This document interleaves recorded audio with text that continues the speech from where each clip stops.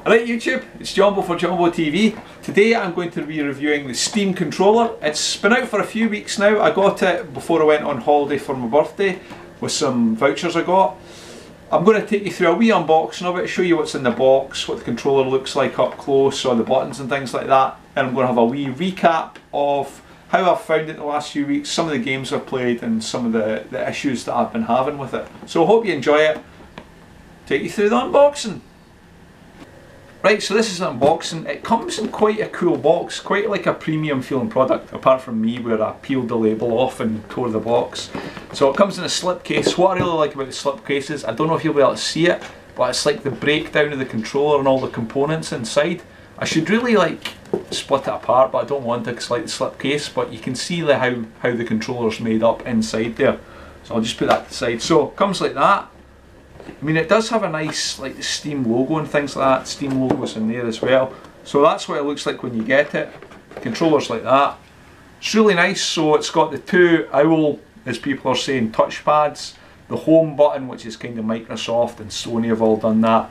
The two back and start buttons, I think they are. One joystick. Standard Xbox face buttons. Some nice shoulder buttons. So then ones, and also these ones which are analog. Can't remember what you call them, but obviously you can do that and that'll zoom, and then you can do that click and that would fire. And it's also got these which are really nice paddles. I really like them. They're like shift paddles. I think they're going to be really good for racing games where you'll be able to shift and go up and down gears.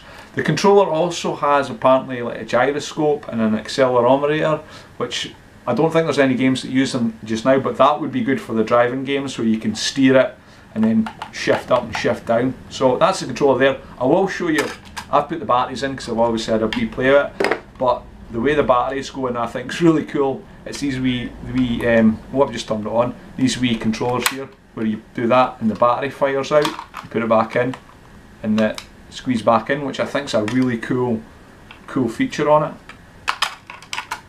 What else you get in the box? I'll just put the controller to the side.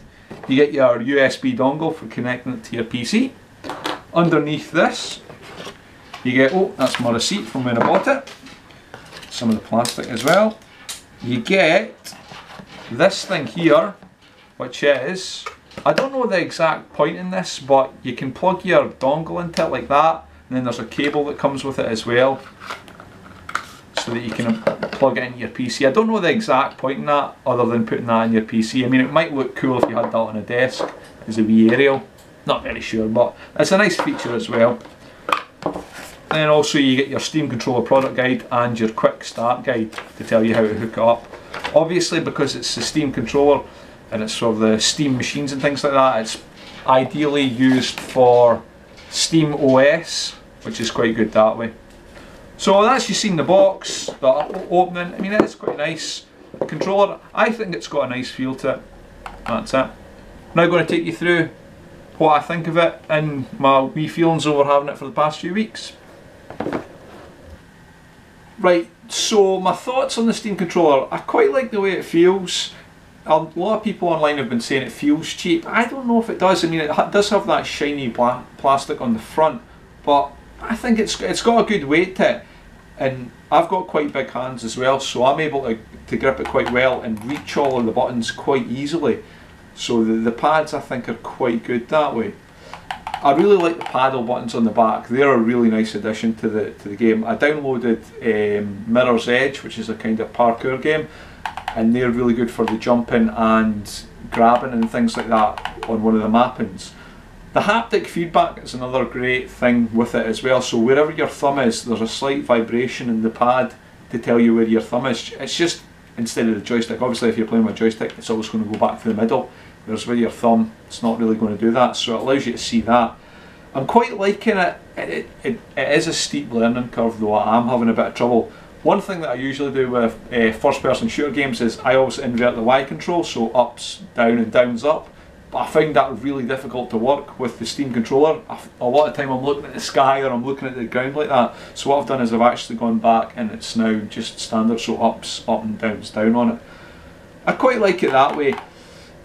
One of the things I'm not happy about it is a lot of the control schemes for the games aren't very good. Some of Valve's own games, like Portal, I've got Portal 1, it doesn't have an official control scheme for it, so you're kind of left with the default mouse, what is it, it calls it precision mouse keyboard setting, which isn't too good. I mean, it is meant for modding, so you can develop your own mappings to it. I might have a go at that and see how we get on, but I'd have liked, at least for Valve's own games, to have their own defined controller mappings for it. But other than that, it does have a lot of good potential on it. A bit annoying on my controller, it's got it looks like a wee blemish in the controller on there.